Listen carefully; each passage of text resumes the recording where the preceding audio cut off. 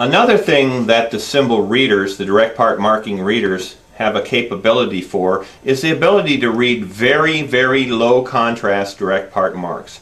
In this particular demo, I have a number of samples, one that's on a casting. This one is a pin marked, and I think if I move that around you'll be able to see the pin mark on that.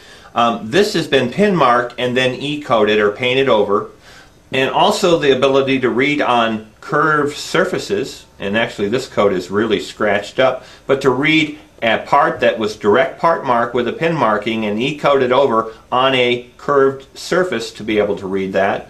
The ability to read black on black laser marked on rubber components, and I pulled this back so you can see that code there, and I'm hopeful if I move this around you'll actually be able to see the barcode on there. And then the ability to read direct cast marks, as you see, on a rough surface casting with a lot of noise, and the ability to read that at distances. And then lastly, what we'll show you is a white on white pin mark and laser mark part that has a rough surface as far as plastic, and ability to read that. So what Symbol's been able to do with software is been able to actually enhance these very, very low contrast codes to be able to read it where other readers cannot read this. And notice that this is in a kind of an area that's difficult to read. So when we see that black on black code and we read it with the Symbol reader, as you can see, I read it very easily. Okay? So a black on black part that's pin marked, I'm able to read that very easily.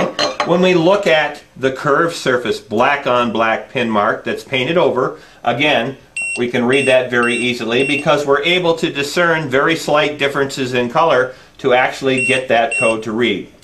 A much harder type of surface to read on is this rubber laser marked application where the data matrix code is laser marked on this soft rubber surface. Again, it's black on black, and when we look at that, this is a much more difficult mark to read, but it will read that mark depending on if we're getting reflection on lighting and stuff. So we're able to read that low contrast mark. And again, a lot of people have trouble reading direct part marking on cast surfaces when there's a lot of noise or rough aberrations on the surface, so the code actually becomes obliterated. But Symbol's actually able to pick this out and read that very well, because what we can do is we can take a look at this code and focus on it and actually bring out and eliminate the background noise by putting this thing more out of focus, so that when we come out of focus, these aberrations or these reflections actually disappear.